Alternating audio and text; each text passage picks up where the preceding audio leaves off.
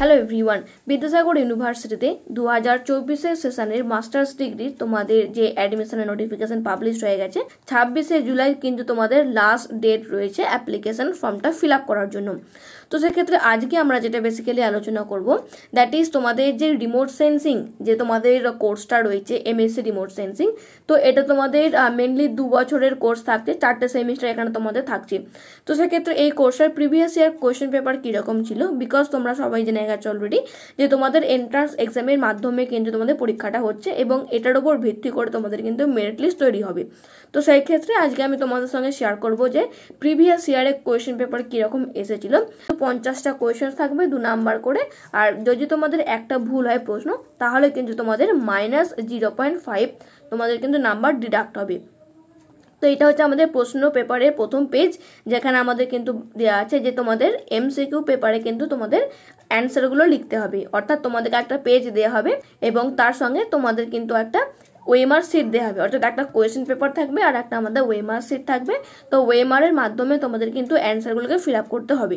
ওকে, so এরপর আমরা কথা বলি যে তোমাদের ফি স্ট্রাকচারে কীরকম, বিকজ এটা আমি তোমাদের এখনো পর্যন্ত শেয়ার করিনি। তো সেক্ষেত্রে আমি তোমাদের একবার ফি স্ট্রাকচারটা দিই। তো এটা হচ্ছে আমাদের ফি স্ট্রাকচার, যেটা তোমরা প্রসপেক্টাসও দেখতে পেয়ে যাবে। সো এখানে মেনলি আমরা দেখবো যে রিমোট সেন্সিংয়ের জন্য আমাদের কত টাকা খরচা করতে হচ্ছে 2 বছরই।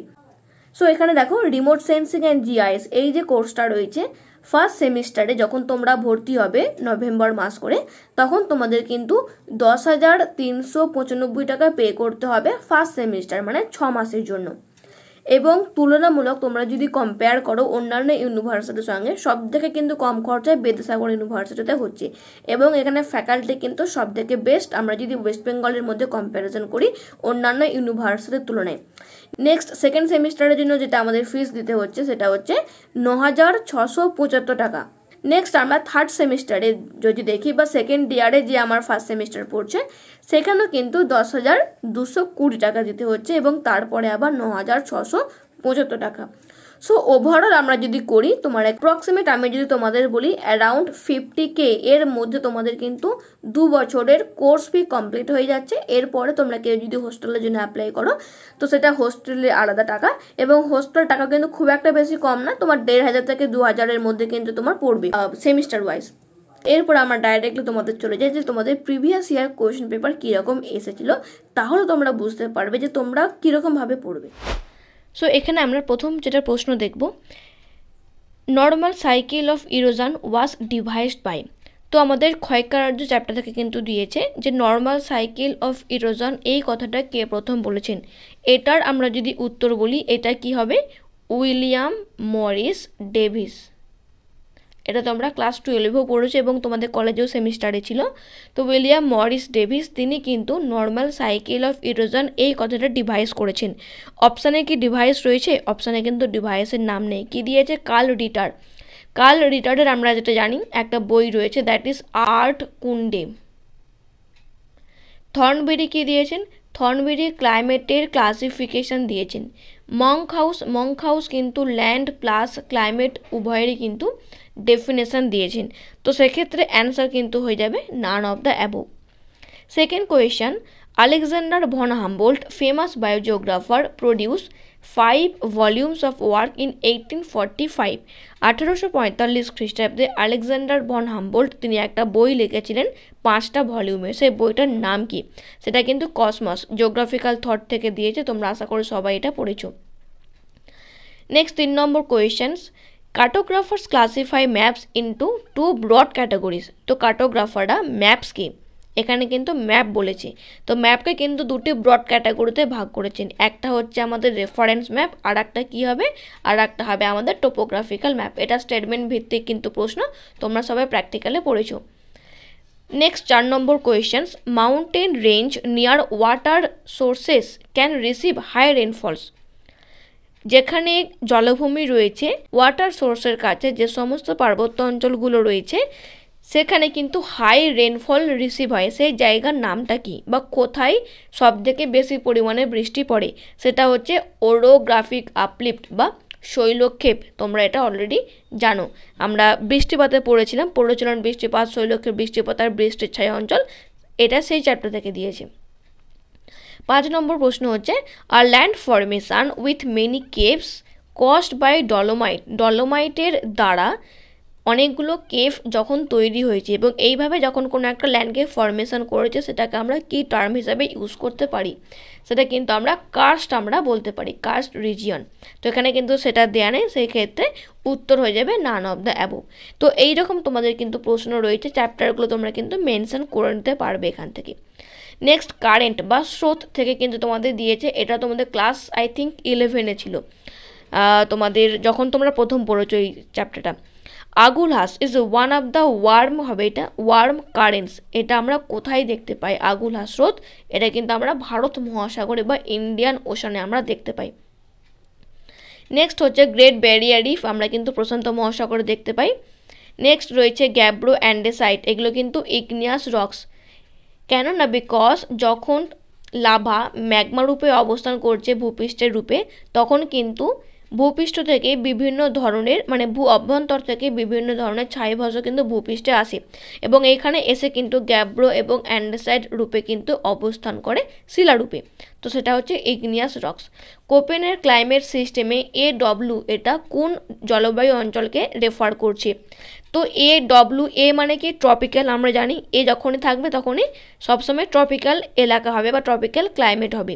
এবার W যখন দিয়েছে, W এটা রেফার করছে সাভানা ক্লাইমেটকে, অ্যান্সার হয়ে যাবে অপশান সি। তাহলে ট্রপিক্যাল রেন ফরেস্ট কী হবে? এটা হয়ে যাবে AF, আর ট্রপিক্যাল মনসুন কী হয়ে যাবে? AM।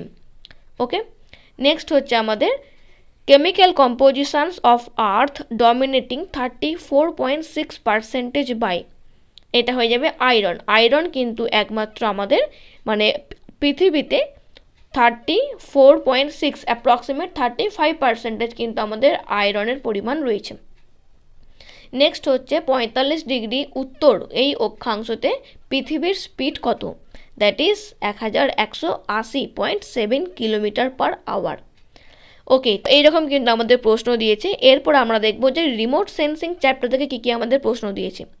দেখো 13 নম্বর প্রশ্নতে বলেছে which of the remote sensing technologies uses sound, এর মধ্যে কোনটা আমরা শব্দ শুনতে পাওয়ার জন্য ইউজ করি? তো radar, colour infrared imaging, thermal infrared imaging or সোনার। তো এখানে প্রত্যেকটাই তোমরা বুঝতে পারছো যে এগুলো কিন্তু আমরা রিমোট সেন্সিংয়ে প্রত্যেকটাই ব্যবহার করছি, কিন্তু স্পেসিফিক্যালি শব্দের জন্য, শব্দকে আমরা বিশ্লেষণ যখন করতে যাই তখন কিন্তু আমাদের সোনার স্যাটেলাইট দরকার হয়। দেখবে জলের তলায় আমরা যখন যাই তখন কিন্তু দেখবে আমরা সোনার স্যাটেলাইট ইউজ করি মানে শব্দকে শোনার জন্য। নেক্সট কোয়েশ্চেন হচ্ছে আ line connecting points of equal প্রিসিপিয়েশন, সমান আর্দ্রতাযুক্ত অঞ্চলগুলিকে আমরা কোন লাইনের সঙ্গে যুক্ত করি? এটা হয়ে যাবে কিন্তু আইসো হাইট। তো নেক্সট আমাদের কিন্তু 15 নম্বরে RF থেকে প্রশ্ন দিয়েছে যে you measure the length of a particular stream, কোনো একটা তুমি স্ট্রিমকে মাপছো on a topographic map with a scale of 1:24,000 is 3.2 inches the real world length of the stream. তো RF এর মান যদি এত হয় এবং এটা 3.2 ইঞ্চিস এর মাধ্যমে আমরা রেফার করছি, তাহলে আমরা স্ট্রিমকে রিয়েল ওয়ার্ল্ড মানে বাস্তবে আমরা কিভাবে মেজারমেন্ট করব? এটার উত্তর হচ্ছে 1.21 মাইলস। এটা অ্যাকচুয়ালি আমাকে অঙ্কের মাধ্যমে সলিউশন করতে হবে, আমরা যেভাবে RF এর মাধ্যমে মেজারমেন্ট করছি। নেক্সট কিন্তু আমাদের প্রজেকশন চ্যাপ্টার থেকেও কিন্তু প্রশ্ন দিয়েছে। নেক্সট হচ্ছে কি লিভিং ভেজিটেশনস অ্যাপিয়ার্স করছে colour infrared images on standard false. তো এখানে বলেছে কি লিভিং যে আমাদের ভেজিটেশন রয়েছে উদ্ভিদ, সেটা আমরা যখন FCC কালার ইমেজে দেখি সেটা আমরা কি কালার হিসেবে দেখি? সেটা কিন্তু আমরা রেড কালার হিসেবে দেখি। তোমরা যখন রিমোট সেন্সিং চ্যাপ্টারটা পড়ছিলে FCC ফলস কালার কম্পোজিট, তোমরা সেখানে জানো যে আমরা কিন্তু উদ্ভিদকে লাল রঙের দেখি। ওকে, সো এরকম কিন্তু তোমাদের প্রশ্ন রয়েছে। 21 নম্বর প্রশ্নতে বলেছে what name denotes the satellite that uses the natural রেডিয়েশনস emitted from an object. Object থেকে যখন আমরা কোনো রেডিয়েশনকে যখন আমরা নিই সেটা হয়ে যাবে প্যাসিভ ম্যাট্রিক্স। তো এইরকম কিন্তু আমাদের প্রশ্ন রয়েছে, রিমোট সেন্সিং থেকেও কিন্তু অনেক তোমাদের প্রশ্ন দিয়েছে। 24 নম্বর প্রশ্নতে বলেছে which of the following R essential components of GIS, এটা easy, that will be the spatial data. Next আমাদের রয়েছে যে moderate earthquake is caused along the, তো মডারেট আর্থকুয়েক এটা আমরা কোন লাইন বরাবর দেখি বা কোন প্লেট মার্জিন বরাবর দেখি, সেটা হয়ে যাবে কি কনস্ট্রাকটিভ প্লেট মার্জিন। তো নেক্সট এখানে কিছু রক থেকে দিয়েছে অ্যান্ড তারপরে তোমাদের দিয়েছে কিছু ফল্ট এবং ফোল্ড চ্যাপ্টার থেকে। সো রিমোট সেন্সিং থেকেও তোমাদের কিন্তু অনেকগুলো প্রশ্ন দিয়েছে। 39 আমরা যদি প্রশ্নটা দেখি, who gave the term primordial matter in this hypothesis, that is Kant হয়ে যাবে এর উত্তর। ওকে, নেক্সট হচ্ছে in the visible spectrum the colour having the shortest wavelength, এটা ইজি, ভায়োলেট হয়ে যাবে যার সব থেকে ওয়েভলেন্থ শর্টেস্ট। নেক্সট হচ্ছে কোনো ল্যান্ডেড প্রপার্টিকে আমরা যদি ডিমার্কেট করতে চাই আমরা কোন ম্যাপের মাধ্যমে দেখাতে পারবো, এটা হচ্ছে মৌজা ভিত্তিক ম্যাপ বা cadastral map. The unique shape of the earth is called as a জিওয়েড, এটা তোমরা জানো। নেক্সট প্রশ্ন হচ্ছে in the infrared spectrum lines between microwave and visible reason, এটাও রিমোট সেন্সিং চ্যাপ্টার থেকে তোমাদের কিন্তু দিয়েছে। অ্যান্ড 50 লাস্ট নাম্বার প্রশ্ন হচ্ছে black body is defined as the body, এটার উত্তর হয়ে যাবে option A, which absorb all the radiation of any wavelength falling on it, যখন কোনো রেডিয়েশান এর মধ্যে পড়ছে সেই সমস্ত রেডিয়েশানকে কিন্তু অ্যাবজর্ভ করে নেয় ব্ল্যাক বডি। তো আশা করি বুঝতে পেরেছো 50টা প্রশ্ন তোমাদের কিন্তু এটা ছিল। তো এই রকম ধরনের বা এই চ্যাপ্টার থেকে তোমাদের কিন্তু প্রশ্ন আসবে। ওকে, তো এরপর আমরা আসি ক্লাসের কথা। তোমাদের কবে থেকে ক্লাস শুরু হবে এবং তোমরা কিভাবে ক্লাস করতে পারবে বা তোমরা কী কী নোটস পাবে। সো প্রথমে দেখো বলে রাখি, তোমাদের যেহেতু 26শে জুলাই ফর্ম ফিল আপ শেষ হচ্ছে, তো অ্যাপ্রক্সিমেট আগস্ট মাসে অথবা সেপ্টেম্বর মাস, মানে আগস্টের লাস্ট উইক অথবা সেপ্টেম্বরের ফার্স্ট অথবা সেকেন্ড উইকে তোমাদের কিন্তু এক্সাম হতে পারে। তো আমি যদি এটা এক্সপেক্টেড করি অ্যাপ্রক্সিমেটলি তোমরা সেপ্টেম্বর মাসটাই কিন্তু ধরে রাখো এক্সামের জন্য। সেপ্টেম্বর মাসে তোমাদের কিন্তু এক্সাম হতে পারে, তার কারণ অক্টোবর মাসে তোমাদের কিন্তু মেরিট লিস্ট পাবলিশড হয়ে যাওয়ার কথা, এই রেসপেক্টে যে তোমাদের নভেম্বর মাসে কিন্তু কলেজ শুরু হয়ে যাবে, মানে কলেজে তোমরা ভর্তি হয়ে যাবে নভেম্বর মাসে। তো সেই দিক থেকে তোমাদের কিন্তু হাতে আর সময় রয়েছে, that is August mass and September মাস। এবং তোমাদের অনেক ইউনিভার্সিটিতে কিন্তু জুলাই মাসে সেমিস্টার এক্সাম চলছে। তো সেক্ষেত্রে 2 মাস তোমাদের কাছে কিন্তু সময় রয়েছে, এবং জুলাই মাসটাকে আমি যদি নিয়ে নিই 2-2.5 মাস সময় রয়েছে। তো সেক্ষেত্রে আমরা কিন্তু ক্লাস জুলাই মাসের লাস্ট উইক থেকে শুরু করে দেব। তোমাদের কন্টেন্ট আমি দিয়ে দেবো, তোমাদের প্রিভিয়াস ইয়ার কোয়েশ্চেন্স আরও যেগুলো আমার কাছে রয়েছে আমি সেগুলো তোমাদের কাছে ক্লাসে প্রোভাইড করে দেবো। এবং তোমরা কিভাবে পড়বে, কোন চ্যাপ্টার ধরে পড়বে, কোন চ্যাপ্টারগুলো তোমাদের কাছে ইম্পর্টেন্ট, এবং সেই চ্যাপ্টার থেকে কীরকম এমসিকিউ আসবে, এবং তার সঙ্গে সেই সমস্ত চ্যাপ্টার এমসিকিউ থেকে যে তোমাদের মক এক্সাম, তো প্রত্যেকটা কিন্তু আমি তোমাদের পরপর প্রোভাইড করে দেবো। তো সেই ক্ষেত্রে তোমরা যারা ক্লাসে এনরোল করতে চাও তোমরা কিন্তু জুলাই মাসের মধ্যে হতে পারবে, বিকজ আগস্ট মাস থেকে আমাদের কিন্তু ফুল ক্লাস শুরু হয়ে যাবে। তোমরা এনরোল হতে পারো জুলাই মাসের মধ্যে। তোমরা কেউ যদি এনরোল করতে চাও তোমরা কী করে এনরোল করবে, দেখো আমি তোমাদের ডেসক্রিপশন বক্সে আমি আমার হোয়াটসঅ্যাপের যে আমি গ্রুপ লিঙ্ক দিয়ে রাখছি, সেই লিঙ্কে তোমরা জয়েন হবে। জয়েন হয়ে তোমরা আমাকে ডাইরেক্টলি মেসেজ করবে, তারপরের যে স্টেপগুলো আমি তোমাদের সঙ্গে সেটা শেয়ার করে দেবো। সো আশা করি বুঝতে পারলে।